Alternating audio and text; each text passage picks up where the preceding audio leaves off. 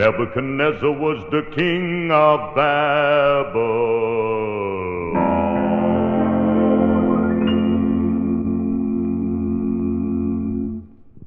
There was 3 children from the land of Israel, Shadrach, Meshach, Abednego. They took a little trip to the land of Babylon. Shadrach, Meshach, Abednego. Nebuchadnezzar was the king of Babylon. Shadrach, Meshach, Abednego. He took a lot of gold and made him an idol. Shadrach, Meshach, Abednego.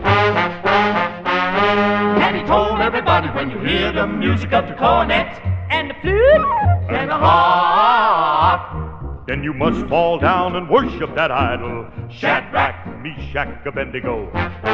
But the people of Israel would not bow down. Shadrach, Meshach, Abednego. You couldn't fool them with a golden idol. Shadrach, Meshach, Abednego.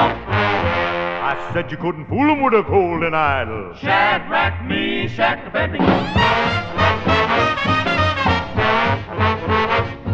So the king put the children in the fire furnace. Shadrach, Meshach, Abednego. Then he heaped on the coals and the red-hot brimstone. Shadrach, Meshach, Abednego. 7 times hotter, hotter than it ought to be. Shadrach, Shadrach. And he burned up the soldiers the king had put there. Shadrach, Meshach, Abednego.